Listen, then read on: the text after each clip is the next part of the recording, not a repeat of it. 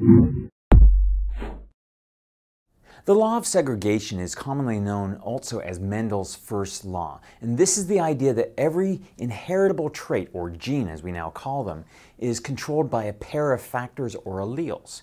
And those pairs of alleles, when you make gametes, separate from each other, so that, for example, if you have a dominant version of allele and a recessive version of allele, one of your gametes will be containing the dominant one, the other one will contain the recessive one. And this is caused by the separation of homologous chromosomes that is seen during the process of gamete formation called meiosis. Now, as I just mentioned, there's dominant versions of these alleles and recessive versions of those alleles. And this is one of the things that Mendel first figured out when he came up with his first law.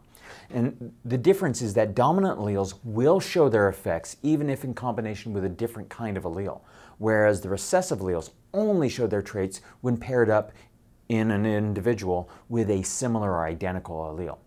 Now let's take a look at this diagram over here, and you can just see now how obvious it is how this process comes about.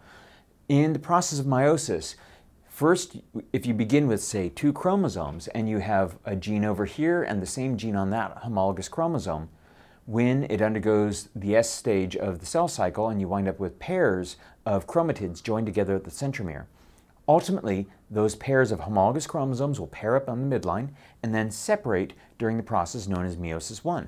Then in the second stage of meiosis, meiosis 2, you wind up with the separated chromosomes. So if this had a dominant version of allele and this had the recessive version of the allele, we wind up with gametes that only contain recessives or only contain dominant alleles.